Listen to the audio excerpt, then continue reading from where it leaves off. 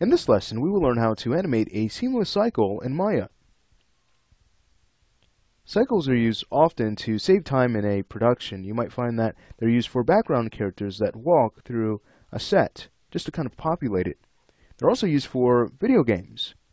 So as you start to button mash on your controller, the character that you're controlling is going through a series of cycles that an animator has done just to make sure that the character moves desirably. So let's go to learn how to animate cycles because they can help us save time. Now what we have here is a little platform that the robot is resting on. So we can call this our hovering platform, and we'll go ahead and animate it with a seamless loop. Now there are a few steps to keep in mind.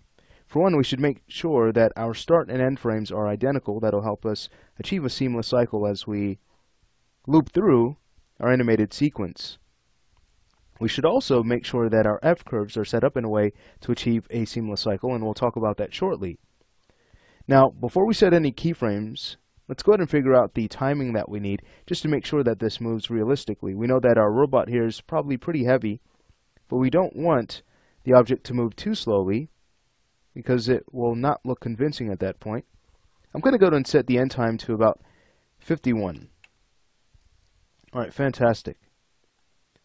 Next, let's say we go ahead and create our first key on frame 1. I'll go ahead and press Shift W. And now let's go ahead and make sure that our end time is identical.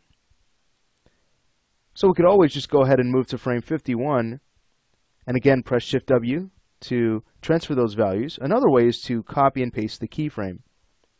So watch this. If we were to go ahead and right click, we can choose copy.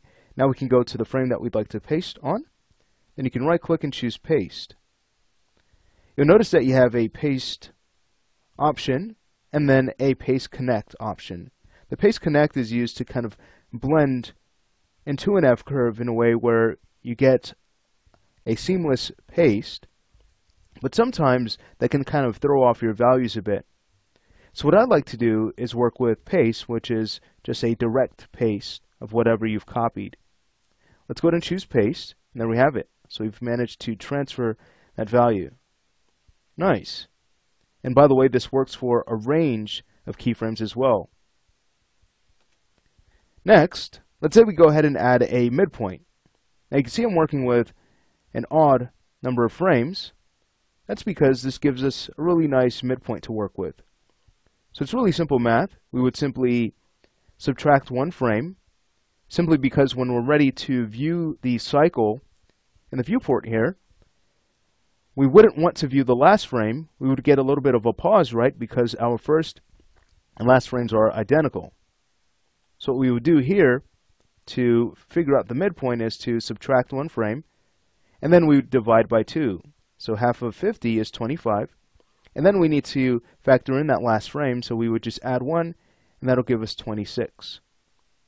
This also gives us really nice sub-midpoints to work with of 13 and 38. Alright, but let's say we go ahead and add some movement now. I'll make sure that auto key is on.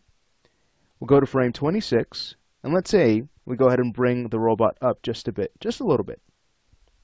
Alright, so watch this.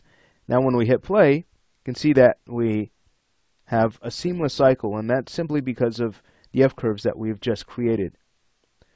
Alright, sweet. So is that all there is to it? Well, not quite. Let's go ahead and add some more to the movement. Let's say we have the robot kind of tilt in the Z-axis. Now we need to make sure that this is subtle. So don't animate this to any extreme at all. Otherwise it'll look weird, right? It'll look like something's wrong with the object that he's hovering on. So let's say we do this. We'll go to frame 1, we'll right click and choose key selected.